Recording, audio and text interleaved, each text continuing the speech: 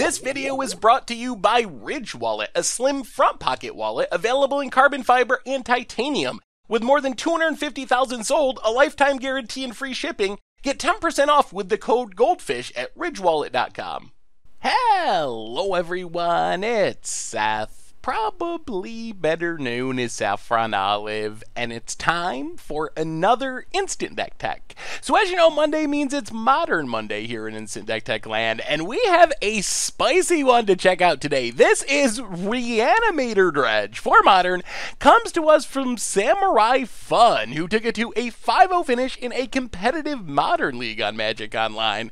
So congrats to Samurai Fun on a super sweet deck. A quick reminder before we break down Reanimator Dredge for Modern. If you enjoy this deck and you want to see it made into videos, take a minute, click the like button, the subscribe button, leave a comment, anything you can do to support your deck, because whichever deck is most popular gets a shot at being made into videos next week. So Reanimator Dredge is kind of like combining together two different decks in Modern, partly a Dredge deck, partly a Reanimator deck, but both of those decks, Reanimator and Dredge, revolve around the graveyard. So we start off with our big graveyard filling cards. Faithless Looting, Cathartic Reunion, primarily Faithless Looting, which is the 4 of the deck, is just the best way to fill the graveyard in the Modern format. 1 mana, draw 2, discard 2, gets things going on turn 1. Cathartic Reunion, just a 1-of, but gives us a bigger draw and discard or discard and draw type effect for the middle to late game once we really get going. But these cards just start getting things in the graveyard, and with Reanimator and Dredge, that's where we want our things.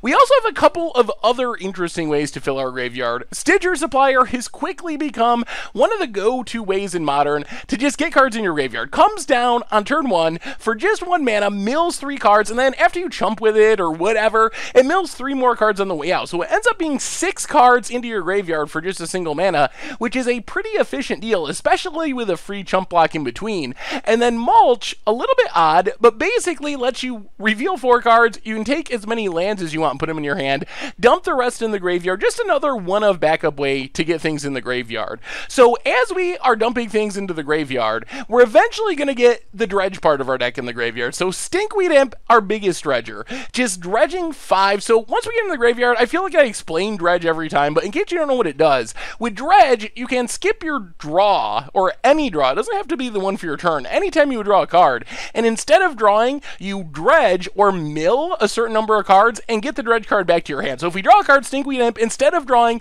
we can mill 5 and get the Stinkweed back to our hand. Life from the Loam does 3, Dark Blast also 3.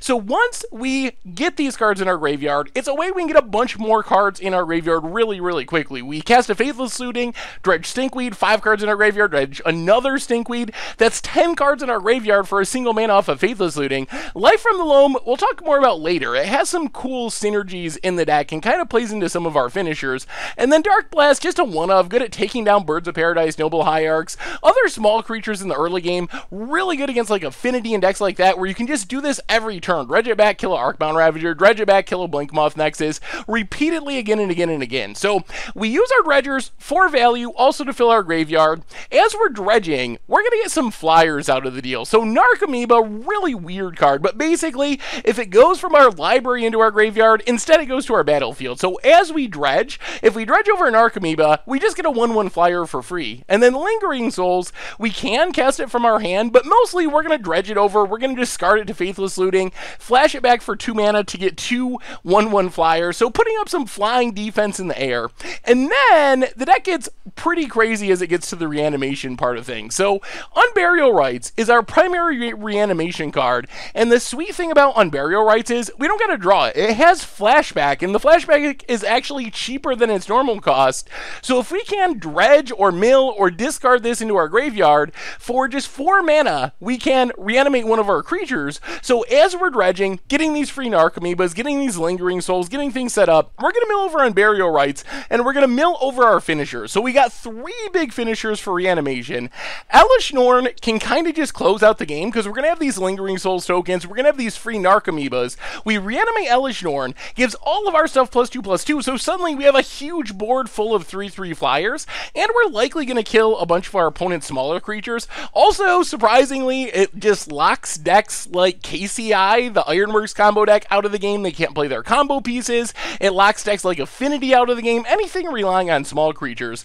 Borborgamos, we'll talk about that one in a minute. It is another finisher by throwing lands at our opponent's face. Iona just locks a color out of the game, so if our opponent's playing Burn, for example, and we can name red, chances are our opponent just cannot do anything while Iona's on the battlefield. Or if our opponent's playing Merfolk and we name blue. So really good against decks that rely heavily on one color. So when it comes to closing out the game, apart from the ways we were just talking about, one of our big plans is to use our lands. So along with milling over our finishers, we also have Conflagrate.